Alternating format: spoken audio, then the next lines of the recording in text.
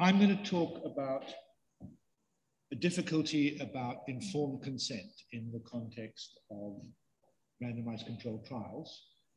And I'll talk about that against a background of new, I mean, probably not new to you, Bayesian ideas about statistical inference. And I'll argue that once you take these ideas on board, then they imply that the possibility of achieving equipoise in the context of RCTs is almost impossible. Okay, so that's quite a lot, but I'm going to keep it simple, so I hope I get through in the time. So let me start with statistical inference. And most of us, I take it, were brought up with the so-called logic of significance tests. I mean, I did, my first degree was in mathematical statistics that I did in the 60s, and this was kind of orthodoxy. It stayed orthodoxy. I can remember even then I was a bit worried about it, and so were my professors, but okay, let me remind you how it works. So you've got something you want to discover, right? Some drugs, say, let's focus on the medical case, and does it have any efficacy? Does it make a difference to the probability of recovery? And the null hypothesis will be, it makes no difference. It has no causal significance. And then the alternative hypothesis is that the drug is efficacious. I mean, okay, does it mean efficacious means it works in the context of the kind of patients you have in the trial, and will it be effective with a wider population? Sridhar yesterday raised that kind of issue. Let's not worry about that. We'll just stick with either it has no effect or it has some effect. And the idea of a significance test is that you're going to observe some statistic, the difference in the time of recovery of the people with the drug and without the drug. And you set up a rejection region, a region in the space of the statistic that you'll only land in with a 5% chance if the null hypothesis is true. So the rejection region, you're only going to get there if the null hypothesis is true 5% of the time. So chances are very lot of that. If you're in the rejection region, the alternative hypothesis is true and the drug is effective. The thing I want to focus on is that the logic of statistic significance tests manages, and this for many people back in the day was the virtue of it, manages with a very limited palette of attitudes to hypotheses. All you're going to do is either you're agnostic about the hypotheses, either you reject the null hypothesis, say you conclude it's false, or you accept the alternate hypothesis, you conclude it's true. And you don't need to think about any more attitudes to the hypotheses than agnosticism, accept, reject. So the standard procedure is you don't know if the drug's efficacious or not. You start agnostic and you perform the test. And if the results in the rejection region, then what you're supposed to do is reject the null hypothesis, accept the alternative hypothesis. And the rationale for doing that is if the null hypothesis is true, this would only lead you astray 1 time in 20. 5% chance of a type 1 error. If you get an insignificant result, now it's not so clear what you're supposed to do. Fisher, who originally thought about significance tests, said, well, in that case, we don't know any probabilities here. We should just remain agnostic. Nothing's proven. We'll still agnostic. Neyman and Pearson wanted to do better. Their line of thought is, well, if you get an insignificant result, maybe you should reject the alternative and conclude that the drug is ineffective. So we could talk about none of these recommendations make any sense at all, actually, but we could talk about the difference if we want to. But the point I want to emphasize is that all these accounts are working with just these 3 attitudes towards hypotheses. Either you're agnostic, or you're sure of the hypothesis, or you're sure that it's false. Okay. So that's significance tests. And that's what kind of every science student has been taught for the last 100 years. I think now it's stopping, thank goodness. But that was the tradition through the 20th century and into the 21st. Now, in fact, the logic, so-called logic significance test, is completely hopeless. The trouble is, it doesn't take any account of how plausible the null hypothesis and alternative hypothesis are. How plausible is it that this drug makes a difference? And the idea that you can arrive at a firm attitude to the hypothesis on the basis of some little or not so little study, without taking into account how plausible the hypothesis is to start with, is completely crazy. And I'll demonstrate this now. Right? Suppose that, medical scientists are very enthusiastic researchers. They keep on coming up with all these ideas. Right? Suppose for the sake of the argument that for every hypothesis they test, only one is true. I mean, they'll have 999 dud hypotheses for every good one. Well, then what's going to happen is that 50 of the dud hypotheses, just under 50 on average, will deliver a significant result, because 1 in 20 times when you've got a true null hypothesis, you'll get a significant result. That's what the rejection region was designed to be. And so will the one good case will probably give you a significant result as well. So when you get a significant result, you're told, okay, now you accept the alternative hypothesis, but on the assumption that I made here, that only 1 in 100, 1 in 1,000 alternative hypotheses are true, you're accepting something that only has a 2% chance of being true. Completely bonkers. It's one of the greatest intellectual scandals of the modern world, that all science students were taught this nonsense for 100 years. I mean, it really is scandalous.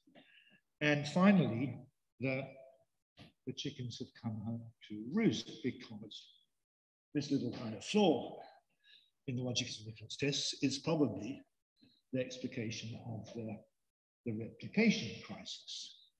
I think scientists are very keen on testing any hypothesis they can think of, and not all of them, in fact, majority are probably no good, but every so often, 1 time in 20, with the dud hypotheses, they get a significant result. They're published in the journal. Everybody accepts it. The Bayer Chemical Company got very worried that a lot of their research was based on studies that couldn't be replicated. So their research wasn't going well. They tried to check out what was the problem, and they discovered their research scientists were taking papers from the journals, and 2/3 of them didn't hold up when you redid the test. So, okay. If you want to see this analysis of where the replication crisis comes from, there's a nice paper by the previous Sabi professor of philosophy of medicine at King's, Alexander Bird, in British Journal of Philosophy of Science. The replication crisis is a base rate fallacy. They weren't taking into account that of all the hypotheses tested, only 1 in 1,000 or whatever was true. And I argued just the same thing in a more knockabout article in the TLS for non-philosophy scientists at the same time. So what's the moral? The moral is the, I think, now familiar one, that we need a more nuanced, a more Bayesian range of attitudes to hypotheses.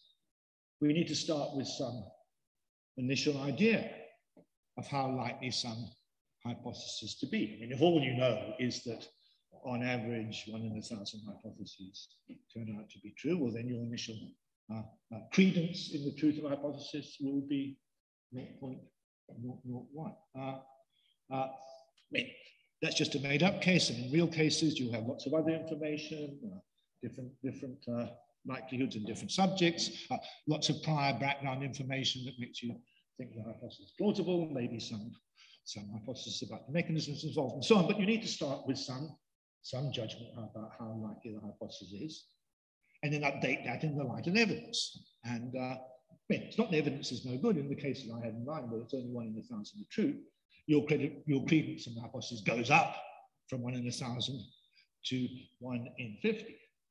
But the point I want to get across is that we need to be working with the kind of quantified set of attitudes to hypotheses. Just trying to get away with agnostic rejective set is just not going to do the job. So that's the moral of the replication process. Okay, now turn to RCTs. And perhaps you can see where I'm going. The worry is to take a normal randomized controlled trial where we have treatment, alternative treatment, maybe placebo. Won't the doctors generally have different credences about the efficacy of a treatment on the different arms of a trial? And in that case, what are the doctors doing? Asking the patient to agree to getting treatments at random when chances are, well, there's a good chance the patient will end up with a non-optimal treatment. The problem is obvious in the case where you're testing against placebo, where the placebo treatment is one of the arms. But the problem is still there if you've got a new drug and a standard treatment, and doctors will likely have different credences in the efficacy of the different treatments. But they say, to the patients, would you mind entering into the trial? We talk later about what exactly the doctors say. I don't know, but I'm worried that they don't emphasize the possibility that some patients are going to with treatments that the doctors don't think are the best treatments. Okay, some defend, there's quite a lot of literature on this issue, and some of it defends RCTs against this worry, especially in connection with trials against placebo, by distinguishing research ethics from clinical ethics, right? Clinical ethics is what, you go to the doctor and you go into the doctor for the best treatment, the doctor has a duty to give you the best treatment.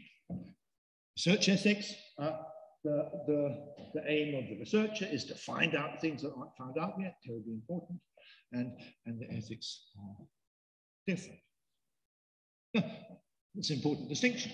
And in this context, I don't have a difficulty with the idea that a researcher will say to a prospective subject, we're doing an experiment in which you might end up with an inferior treatment, inferior as far as I judge, and would you like to volunteer in the interest of advancing knowledge? I've got no problem about that at all. My worry is about doctors, either research doctors or practicing clinicians, suggesting to patients that they enter into a trial without making it clear to them that they're in danger of getting suboptimal treatment.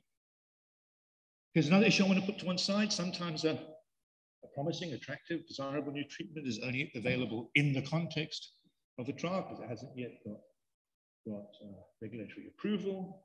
In that case, a patient might well feel it's in their interest to enter into a trial in the hope of getting the promising new treatment. But I want to think about the cases where that's not the issue. Now, the standard defense of conducting RCTs that aren't justified in the way I've just described, you appeal to the patient's public spirit, or you tell them that the promising drug isn't available except in the trial. The other defense is the doctors will say they're equipoise between the two treatments. We don't know which treatment is better, and so there's no reason for the patient to worry about ending up on the bad arm. And the main point I want to make in this talk is that this talk of equipoise is ambiguous. It's ambiguous between what I'm calling here one, uncertain. The doctors haven't reached a definite conclusion about which arm is better, and the other one, properly neutral. The doctors do not have any preference for one treatment over the other. They have the same credence in the efficacy of each arm. And the worry I have is the doctors will say we're equipoised, say to the patient, no need to worry about an inferior treatment. As soon as one is satisfied, when in fact what they really need to have in order to say that is two. One's easy to achieve. I mean, when are we certain of anything? We always got some doubt about the hypothesis. It's always nice to have some more research to make us more sure. So yeah, absolutely. I don't know what your standard of certainty is, but for any reason, the standard of certainty, it's easy to say we're not certain. But it doesn't seem to me that it makes any sense to say that you can tell the patients, don't worry about inferior treatment as soon as you're not certain. Surely what we need is to be properly neutral. And now we've recognized that serious medical thinking needs a range of attitudes that go beyond just simple agnostic, reject, accept. Surely we shouldn't be telling patients that it doesn't matter what arm they're on, unless you really have the same credence in the efficacy of each arm, which I worry will scarcely ever be the case. So,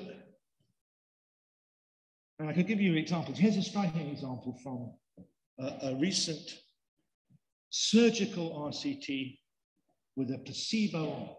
In fact, I should have written the rest. I wrote a paper, an article in the New Statesman a couple of years ago about this trial and how iffy it seemed to me. So this was a trial on shoulder surgery. It was a very good trial. Discovered that standard shoulder surgery wasn't worth very much. They had 3 arms. They did the standard treatment. They did watchful waiting. They did a full-on placebo surgical operation. They cut the people up, they did nothing, and they sewed them up again. And I've got the patient information sheet. They didn't describe the placebo arm as a placebo arm. They just described it as another operation. And later in the information sheet, they say any one of the 3 treatments would be a good option for you. And until we've completed the study, we can't be sure which one is best.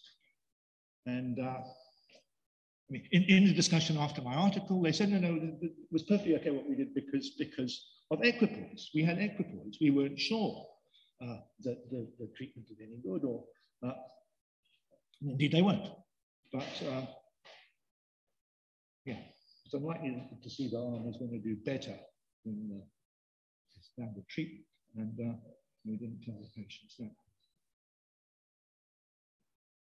Okay, the medical ethics literature contains quite a lot of discussion about exactly what equipoise is supposed to be. And it raises some interesting issues, but as far as I know, it might have changed recently because I haven't really done research on this for 3 or 4 years. None of the stuff I looked at until then addressed the issue that I'm worried about. So one issue that's much discussed is, does the individual doctor need to be equipoised? Or, I mean, the worry is that suppose there's some individual doctor who's not sure that this standard treatment is better, but the medical community all knows it. I mean, sorry, yeah, the medical community all knows for sure that it is. Does that justify the individual doctor saying, doesn't matter which arm you're on? And there's an argument, no, you shouldn't be equipoised. Just as the individual doctor who might be a bit dippy is equipoised, you need the community to be equipoised. A variant of this sort is, it shouldn't be which people are actually equipoised, but whether a reasonable or well-informed person would be equipoised. And these are interesting arguments, and I guess community is better than individual, and reasonable is better than community. But none of them think of what's required of the individual or the community, reasonable person, as anything more than not being certain. They think that it's fine for equipoise, whoever's required to be equipoised, that they don't know for sure. They don't require but they have to be properly neutral and have the same credence in the different arms. Okay, so I'll just finish with some examples. I mean, here's the original Declaration of Helsinki World Medical Association about the ethics of controlled trials, and we should be assured of the best diagnosis if it's proven. But if it's not yet proven, we'd like to do some more research, then that's enough to conduct a trial, including if there's a placebo. If you aren't sure that the standard treatment is better, perfectly okay to put people into randomized trials. Now, this actually doesn't talk about equipoise and informed consent, but it gives you the idea.